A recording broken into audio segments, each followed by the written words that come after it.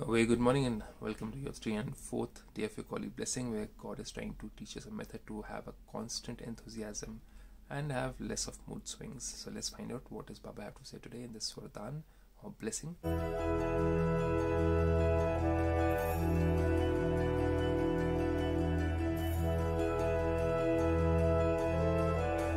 Baba says, may you be an embodiment of virtues who has constant enthusiasm by doing what? By constantly being eager to see everyone's virtues. That's the method. And make them content. That's another method of making other people content. That's why people will be very happy around you. But if you are talking about their negativity to others, if you are spreading about their negativity to others, that this person is like this, and you tell that person that that person is like this, and if you're spreading it out and you're eavesdropping, then obviously nobody will be your friend at the end of the day.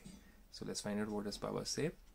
Baba says, in order to have constant zeal and enthusiasm, that is, if I want to have the happiness, zeal, enthusiasm in my mind to do things ahead in my life, a very crucial thing which we generally find ourselves into ups and downs in our life, because we see something negative in others, or we talk negative in others, or we're thinking negative in others.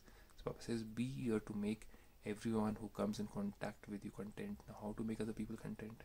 If you are smiling in front of them when you're talking to them, but at the background means the soul that you are, in your mind you're thinking negative, but outwardly you're just smiling, then it's a fake thing which you're doing. But that is going to create two kinds of thoughts in your mind. One is positive, one is negative. And if you have positive and negative, what happens? There's always a push and pull, right? Magnetic theory, there's a push and pull.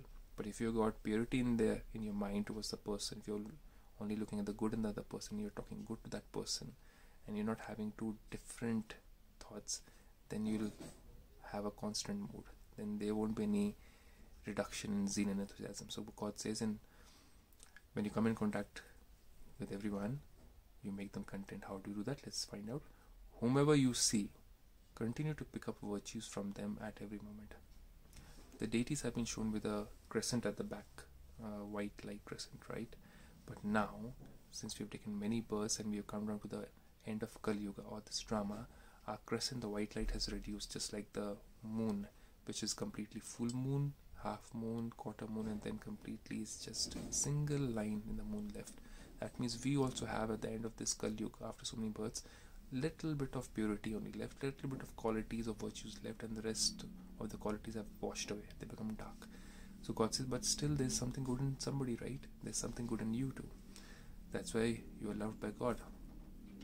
So God says, Baba says, whomever you see, you come in contact with, you pick up virtues from them. You see that light in them, a little bit of light, even though they've got everything in darkness, they've got bad qualities or something, but you only try to look at the best in them.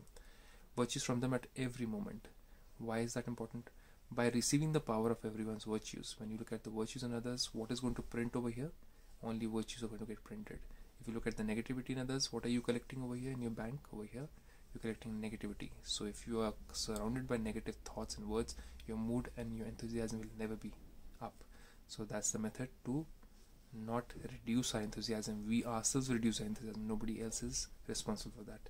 So by receiving the power of everyone's virtues, you will have enthusiasm all the time. Enthusiasm reduces when you look at the various forms and different situations or hear about them. When somebody is in a situation, you have a friend, you made a friend, you came to know somebody and you found them very good, but later on they came into a situation and you suddenly find them, they're getting very angry, or they're getting egoistic, or they're getting jealous, and you're like, oh my God, I did not know this person. What has happened to this person? This person is totally different. God says people in different situations will react, but still only look at the goodness which you saw in them in the beginning. Only stick to that, because otherwise your mood will go up and down thinking negative about them. So God then says, if you have the eagerness to see, however, if you have the eagerness to see virtues, your enthusiasm will remain constant and stable.